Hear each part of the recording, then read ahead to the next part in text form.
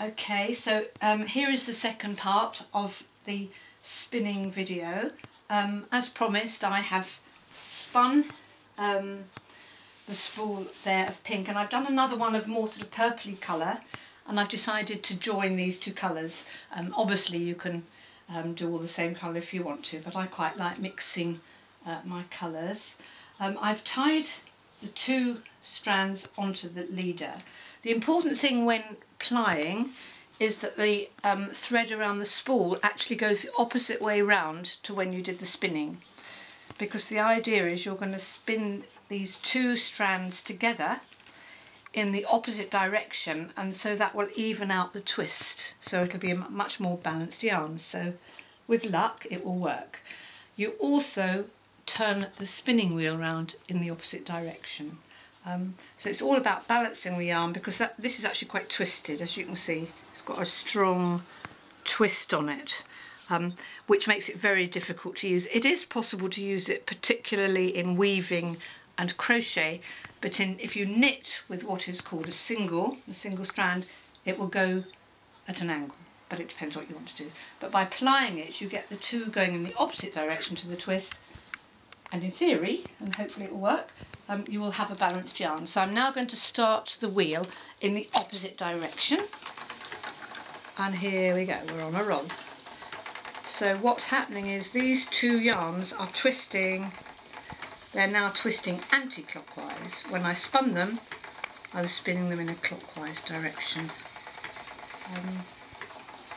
This is when I actually do enjoy playing around with all the different colours, because you can mix whatever you like. It's a bit like playing around with paints, I always think. And I just like to mix my yarns, and this should be quite a pretty one. I have got two more spools up here on the dresser here, just to show you. I spun these yesterday when I went off to my guild. These are both the same colour, and these are both the alpaca yarns, and I shall ply those later. And that will be a nice green, soft green, luxury thread really with the alpaca. But for the sake of this video, I'm going to show you this.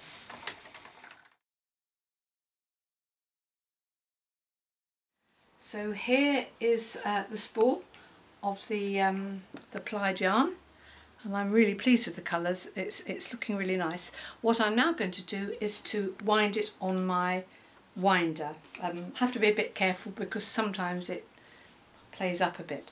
I usually put my spool into a basket, but you can put it onto what they call a lazy cake, which is a spool, but any way to kind of contain this, otherwise it jumps all around the floor. So I'll fix it on here onto the wool winder. I use a tapestry bobbin here just to hold it up. It just adds a bit of tension and usually helps the winding process. So I'm now going to start winding. It's quite a quick process, this, as long as it goes according to plan.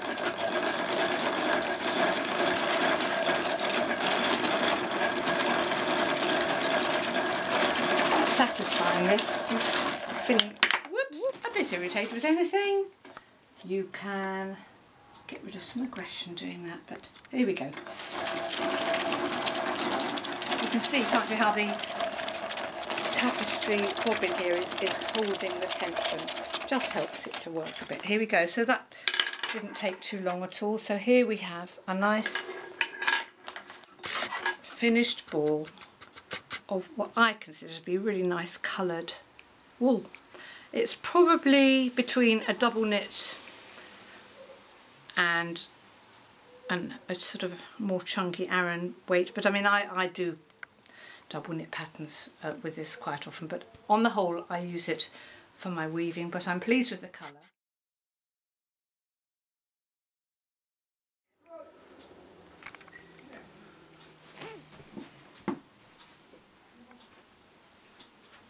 So I hope you've enjoyed the process of spinning some yarn, and if you want to have lessons, do contact your local guild, or you can email me and I can let you know, I'm sure, someone that could help you get started. But it's a wonderful pastime, and you do end up with some rather luscious colours.